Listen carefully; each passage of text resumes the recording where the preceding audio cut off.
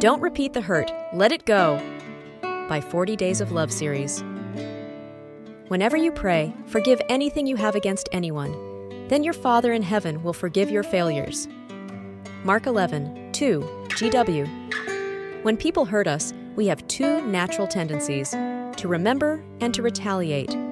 But that's not what 1 Corinthians 13:5 tells us to do. Love does not count up wrongs that have been done. NCV. When we get hurt, we tend to repeat that hurt in three ways: emotionally in our minds, relationally as a weapon, and practically by telling other people. Referencing scriptures 1 Corinthians 13:5 and Mark 11:25, the message urges deleting, not repeating, the hurts we experience.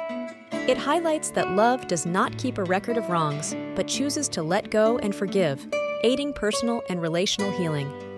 By focusing on the future and potential rather than past hurts, and choosing love and forgiveness, we align with a divine directive that also brings about healing and forward movement in our lives.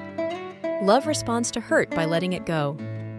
What hurt that you have rehearsed over and over in your mind do you need to let go of today?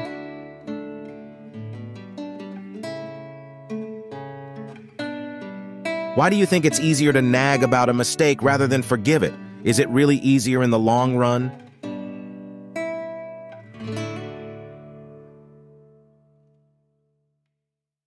What do you need to change about the way you respond to gossip?